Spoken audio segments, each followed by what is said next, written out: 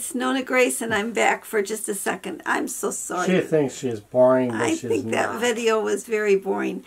And I will put it in, and if you don't find it interesting, then just move right on. It's quite all right. Hi, everyone. It's Nonna Grace, and I'm from Western New York. For a little Emma update, Emma still has only one chick.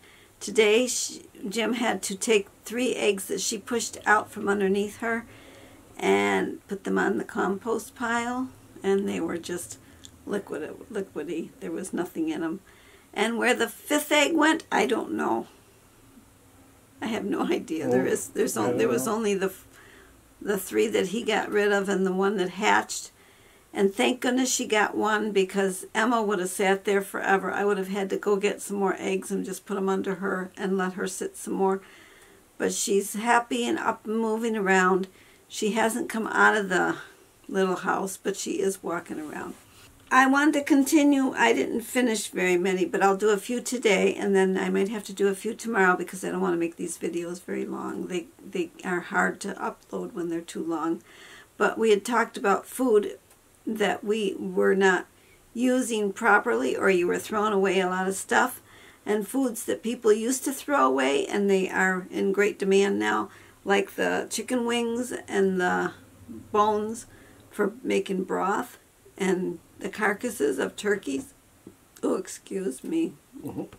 I just had salad. I don't know what you had to eat tonight, but I had salad. I hadn't had salad in a long time, so I said to Jim when he was shopping that he should buy us some salad, so we got salad, and that's what I had. But anyways, the radish leaves, I don't know if you know, well, you do know you can eat the radish leaves because I showed you that. That was something that you can eat in a stir fry, in eggs, or you can even make a pesto out of it, or you can put them in your salad, too. Put them in salad. You can eat them raw if you wanted to. I like them cooked. And there's a lot of vitamin C and calcium in them. The watermelon rind, a lot of people will throw the white stuff away. You don't have to throw that away. That's actually, you can pickle it. It's quite tasty if you pickle the rind. It's not as sweet, but once you don't have sugars in your diet, that would actually taste sweet. And it's considered an immunity booster. Do you know what aquafaba is? Whoops, I know there's 2 here. I think that was the broccoli stalks.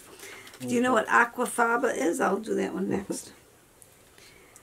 Aquafaba. Aquafaba. A lot of people don't know what aquafaba is unless you're vegan. You might know what aquafaba is.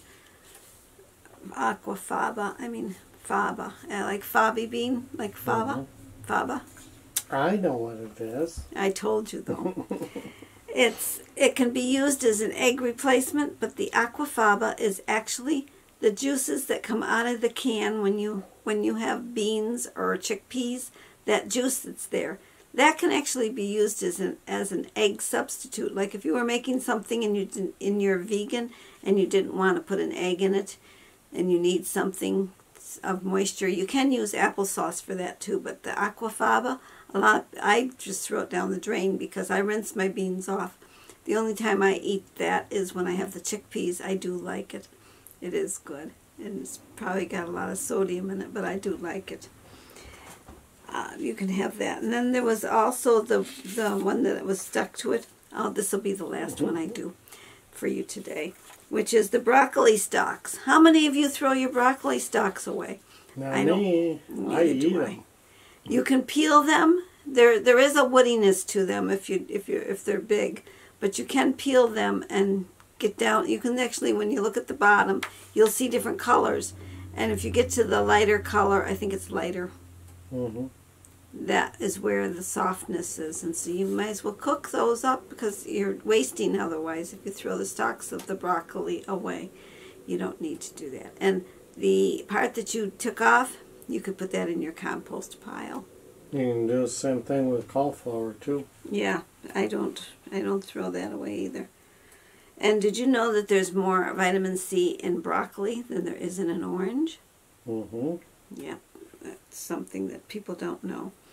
Well, I better do one more because I've got it on the same... There's more potassium in broccoli than there is in a banana, too. Right. And there's the beets and the beet stems. Those also are high in potassium. You can eat the beet leaves. You can make a pesto out of those. You can put them in your salad. You can cook them and put them with eggs. You can put them in stir fry. There's a lot of, any greens, any of the dark greens or any of the greens that come off of your food you can eat. So you might as well just eat it and don't waste it. It's really very good. It's just a matter of how you chop it up and prepare it.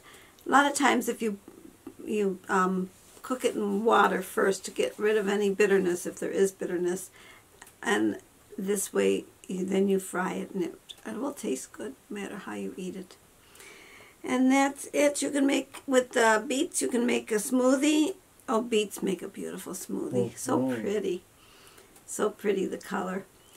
Or you can put it in eggs, or you can make a pesto. Well, I hope you enjoyed learning about more food. I still have more. I didn't finish them all.